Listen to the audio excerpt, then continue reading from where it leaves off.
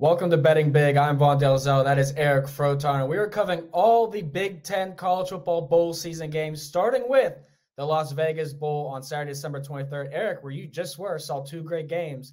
And this is Utah versus Northwestern. The total sitting around 41.5. And Utah struggled on offense on road-to-neutral field games this year, Eric. But the defense is top 10 in rush defense and third down defense. Kind of looking towards an under here, but I'm going to pass on this game. What do you like? Yeah, with Utah, Jonah Ellis, their defensive lineman, is out. He's NFL opting out, most likely.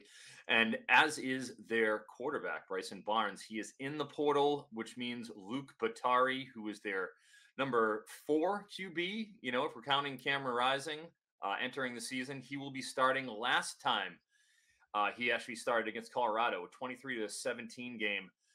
Utah ran the ball 53 times for 268 yards. They only threw 10 passes for 61 yards with Batari, showing that they just don't trust him trying to advance the ball with the forward pass through the air. On the other side, Northwestern, very few impact portal decisions, and their head coach, David Braun, has been retained in a non-interim basis. He is now the permanent guy. And when it comes to Northwestern, pretty simple. I mean, pretty rough offense, 127th in rushing, 108th in terms of pass offense. Defensively, that's really what their kind of, identity is, 33rd in yards per pass allowed. With the Northwestern Wildcats, won 3 of their last 4 games, but of their wins, 3 of them were actually with sub 20% win expectancies. All right. And that was against Minnesota and Purdue. Those are the last 2 games they played. I'm a little nervous about Northwestern's ability to score. I'm taking the under here with these two offenses that are struggling. Yeah, out of all the units on the field in that game, I trust Utah's defense the most. And Northwestern's defense, we don't know what we're getting from them week to week, Eric, but they are top 25 in pass defense. So with Utah on a 4th stringer, I think the under is the best look. So we are aligned there. Let's head over to the Quick Lane Bowl, Tuesday, December 26th, day after Christmas. We got to spend grandma's lunch money somehow. We got Bowling Green versus Minnesota. Total sitting at 38, and I'm going under in this game, Eric, because Minnesota has struggled. They lost their quarterback, Calicamanus, to the portal. They've scored 14 or fewer in half of their games this season. And for Bowling Green, they have Connor Bazelak. All right, he's a former SEC and Big Ten quarterback. And the Falcons, their defense looked pretty strong in 5 of their 7 wins, holding teams at 19 or fewer. So only way I could look is an under. But if you're trying to get some lunch money here, I think Bowling Green can win this game. Yeah, and with Bowling Green, keep in mind, they beat Georgia Tech earlier in the season with a 93% win expectancy. They've also won 5 of their last 6 games. So it's clear which team has a little bit of the momentum coming in. But Yeah. that is a MAC team playing up against a Big Ten team. Now, fortunately, as you mentioned, Ethan Kaliak-Manis is out. Cole Kramer is in, Seinfeld's neighbor. Minnesota lost their last 4 to Wisconsin, Ohio State, Purdue, and Illinois. They are terrible offensively, 115th in yards per play, but not too good on D either. 96th in EPA, 98th in yards per play. As stated, it's a 4-point spread here. I can't take. I'm feeling like a gambler. I like Bowling Green. Give me the points, and as you mentioned, the under as well. I can't see an overscript in this game. Yeah, Minnesota's been an under team all season for us. We're going to keep riding that train one final last time. And I'm glad we're aligned with the Maction stepping up. You got to represent. So let's see if they do that there in that game. In the Pinstripe Bowl, Eric, I'm pretty interested in Rutgers versus Miami. This game's Thursday, December 28th. Miami is a slight favorite of 3.5 points. Total sitting at 41.5. And I can only look at the under in this game as well. I hate to keep running it back here, but you're talking about a Rutgers offense with Gavin Winstead that I don't think they can score more than 2 touchdowns in this game. Miami's held 6 out of 7 opponents to 23 or fewer points in their wins during regulation this year. And Tyler Van Dyke, he's probably one of the best quarterbacks that Rutgers will see all season. But to be honest with you, that Scarlet Knights defense, top 11 in red zone defense and pass defense, I'm not sleeping on them either. So I got to go under once again. Yeah, well, Ja'Cory Brown will be starting a quarterback for Miami, Tyler Van Dyke in the portal. And with Miami, Love their that. last 5 games, they had a win expectancy of 27% or less. The only one that they actually cleared that was BC in their last game, where they destroyed a completely inept Boston College team. Now, they're going to be losing Cam Kitchens, James Williams, Leonard Taylor. They're all opt-outs or injuries on defense. So that is three of their key players are going to be out. But over on the other side with Rutgers, 121st in yards per pass offensively. Ooh, 111th in EPA. Yikes, 105th in defensive success rate. But they are really good in terms of their pass defense, 13 in yards per pass. So where you have a Miami team that's, I mean, they're going to have to rely on the run. They have a third string quarterback in there starting, and Rutgers playing, pretty damn good defense with head coach Graciano. I Yeah. like the under as well. And I'm leaning taking the points with Rutgers here. I'm always looking to find a reason to take an underdog in bowl season. Yeah. Yeah, and Shiano's a great coach as well. And like I said, the best unit on that field is probably going to be that Rutgers defense. But the fact that Van Dyke did hit the portal, he's not going to play. Oh my God, yeah, Eric, give me the under. More in love with that one. So we are aligned once again. Let's hopefully get a different pick here. I'm going to tell you my pick and tell me where you're leaning because the Chick-fil-A Peach Bowl is something that's going to be a magnificent game. It's Saturday, December 30th. Ole Miss versus Penn State. The Nittany Lions are the favorites in this game, laying 4.5 points in a total of 49.5.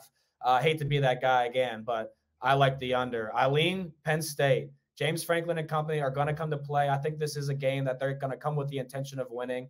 And Ole Miss in their two losses, while I've liked Jackson Dart, that offense only averaged or scored 17 or fewer in their two losses this year and struggled to pass the ball. Penn State has one of those top 5 defenses, and I think that they can hold Ole Miss to a minimal here. So I'm either going to take the Ole Miss team total under, depending on what that opens at, or I'm going to take the game total under. But I think Penn State should win this game, Eric. How do you feel about the Nittany Lions? Yeah, well, keep it in mind with Ole Miss too. They had real problems on their offensive line all season. It's be it attrition or just ineffective play, and now they have to go and deal with Penn State. I'm really curious to see who does Chop Robinson play. Does Cam King, does he play on the outside there at cornerback? Like, who is opting out and who isn't for that Penn State defense, of course. But offensively, they fired their offensive coordinator Mike Yursich. There's certainly been some disarray over there in Happy Valley. So if I had to go and pick a particular one of these teams, I don't really have a strong play, but I do lean Penn State. Yeah, I think the Big Ten can get a victory here. We've liked a lot of the underdogs, but I think the favorite would be the play. Ole Miss scored 28 or fewer points in 4 of their last 7 against much better competition. Penn State will be the best defense they've probably seen in a while. For the Music City Bowl, also same day, December 30th on Saturday, Maryland versus Auburn. We got the Tigers as favorite, another Big Ten underdog here. Total sitting around 50.5. Now, Maryland has won 2 straight bowl games. So getting the underdog tag is a bit surprising, but Auburn, a team that did not finish the season strong whatsoever, lost 2 straight to New Mexico State and Alabama. I'm looking at the Terps here as a live underdog. Do you like them too, Eric? With Auburn, just a terrible, terrible pass offense we've seen all year. They Yeah. had to rely on the run with Peyton Thorne and Robbie Ashford really struggling to move the ball through the air. And with their wins, I mean, look who they beat. UMass, Cal, Samford, not Stan, Samford, Mississippi State, Vandy, and Arkansas. Just not a real big quality win in the group. They lost to Mexico State. And then on the other side with Maryland, they're kind of underrated defensively, frankly. 21st in yard per pass, 33rd in EPA. That's pretty damn good. 36 against the run, 33rd against the pass. Pretty balanced team in that respect. Started 5-0, obviously did not finish very well. Finished 2-5. Their best win, I would say, would probably be Rutgers, which was the final week of the season. And their last 3 games, they played well. Won 2 of them, and the loss was a 45% win expectancy against Michigan. They played Michigan as well as anybody, all year, frankly. So I'm going to take the points. Give me the 2.5, and I'm going to ride Maryland against a listless Auburn team. Yeah, I love this. Since COVID, Maryland's been one of the Big Ten teams that have improved drastically each season. Like I said, winning 2 straight bowl games since COVID. I think they can make it 3 straight too, Eric. So I'm with you on the Terps here. Auburn's kind of a letdown team. And for ReliaQuest Bowl, New Year's Day on Monday, Wisconsin versus LSU. Jaden Daniels and the Tigers are highly favored in this game. We're seeing 10s or higher everywhere with a total that was 55.5, sitting solid. Does Daniels play, in your opinion? Does he need to play? And if he does, what does that do to this line? I wouldn't play if I'm Daniels, Yeah. personally, especially considering how relatively thin he is, his frame. He goes and he rolls out and takes a hit. and absorbs that. Like, you don't want to do that to yourself. You know what I mean? So I would personally advise him to not play. That being said, we know what LSU is. A horrible, horrible defense. Everybody knows it. I don't even have to get into the numbers around the 126 in EPA allowed. Just brutal. But they're first in points per game. They beat A&M, they beat Florida, Mizzou, Auburn. And the losses, Ole Miss, Florida State, Bama. Like those, how can you really have a problem with any of those teams? And then with Wisconsin, just a terrible passing offense, which, maybe that would help this terrible LSU pass defense. So I'm curious to see what happens in that particular matchup. But sub 30% win expectancy in 6 of their last 7 games, have not played particularly well.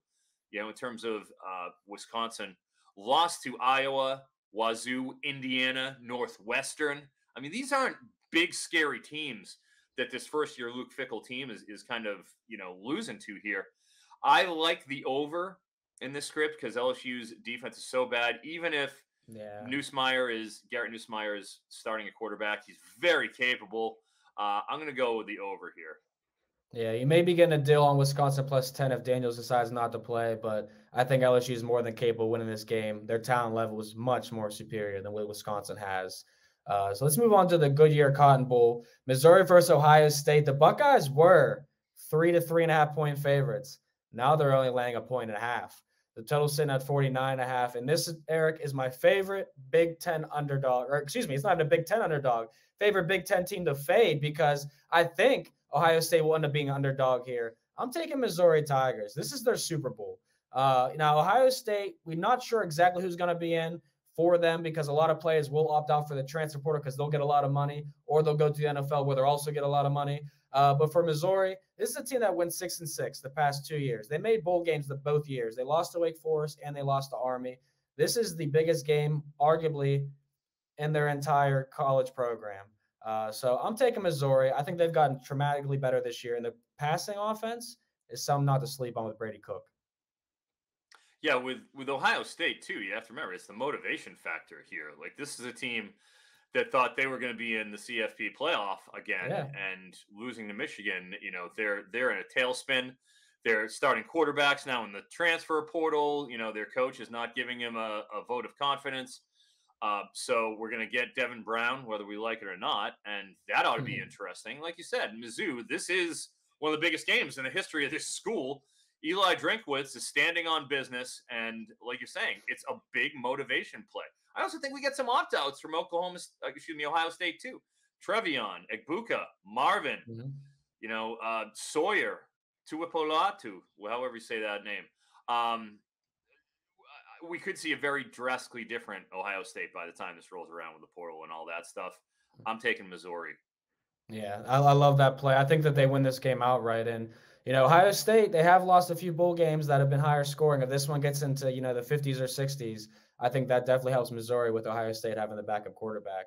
And for the Cheez-It Bowl, Eric, January 1st, I'm super excited to watch this one because it's Tennessee versus Iowa. Two of my favorite teams to bet this year. And we got the Vols laying a hefty 7 to 7.5 at most places. The total's dropping from 37 down to 35.5. You already know I took the under in this game because not only will I never stop riding the Iowa unders, I also like Tennessee's defense. They've been far better than they were the past few seasons. And Joe Milton's not a guy that I'm trusting against Iowa's defense, but I've been talking about Deacon Hill so much, Eric, that I'm going to be an uncle today. And my girlfriend called my sister's boyfriend Deacon. His name's Dayon. She called him Deacon today. Man. And she said, "Where have I heard that name?" I said, "Because of Deacon Hill, baby. That's my guy." Deaky energy. Yeah. Yeah. So we're going under. Neither quarterback will touch 200 yards in this game easily.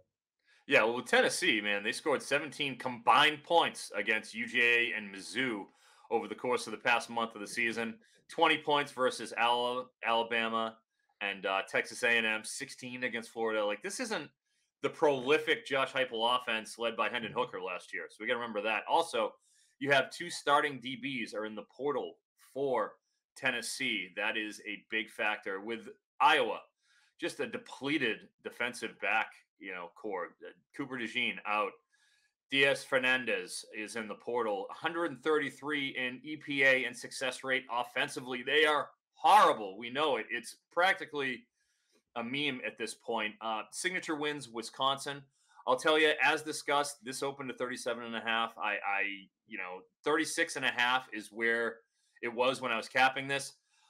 You have to go under, right? You can't take an over position on this Iowa-Tennessee game. Give me that under.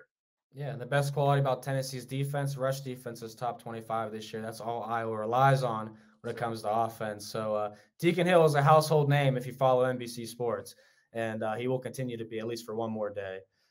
College football semifinal, the Rose Bowl, Pasadena. We got Michigan and Alabama 1-4. The Wolverines did open up as 2.5 or 3-point favorites. Now they're only a 1-point favorite. Total sitting at 45.5, which is also dropped down 2 points. Eric, what do you like in this game? Are we still yelling go blue, or are you switching sides on me? Well, hey, look, I've been a lot more neutral with Michigan than you have. You've been leading the entire bandwagon there with the Michigan fans, which I have no problem with. I get it. But yeah, gosh, this game, which I hopefully will be in attendance for, is one of the true games of the year. What more could you want? Alabama, Michigan. I mean, I have to say I lean Michigan, but I wish I could have got that 3 points on Bama. I would have loved to have gotten a field goal in this game in what I consider to be just a very tightly contested contest. I lean Michigan. I lean over in terms of the game, the points. I hope you're not going to take the Alabama team total under. Again, they could score a lot more points than you think this year. You've been taking the team total every week, Vaughn, but I do have a lean on Michigan here, but I'm just excited. I just want to see this game. What a game. What more can we ask for? Yeah, no, I agree. This is the best draw they probably could have had for an entertainment standpoint. And, you saw the Michigan when they announced they're going to be playing Alabama. Michigan didn't seem excited. But, if Alabama was picking who they were playing, I don't think they would have picked Michigan either, Eric. No, this is going to be a draw and one to remember, a defensive battle between these two. And Jim Harbaugh, Nick Saban, all that you could imagine. I think that Michigan does win this game. I do agree. I think this is a 2, 3, 4-point type of game, 24-20, 28-24 type of game here. So, I mean, the only difference for me is I think Michigan's defense is more trustworthy than Alabama's. And I think J.J. McCarthy can make more plays with his arm than Jalen Milroe can, unless we're talking about 40, 50-yard bombs. And Milroe is the best in college football, Eric. I can't ignore that. So it's been great talking to you. Hopefully we'll see each other in Pasadena for Michigan, Alabama. I'll be wearing blue. You'll be wearing red. Classic LA battle between two groups. All right, it's Vaughn, Dalzell, and Eric Froton betting big with BetMGM. We will see you next time. Enjoy bowl season.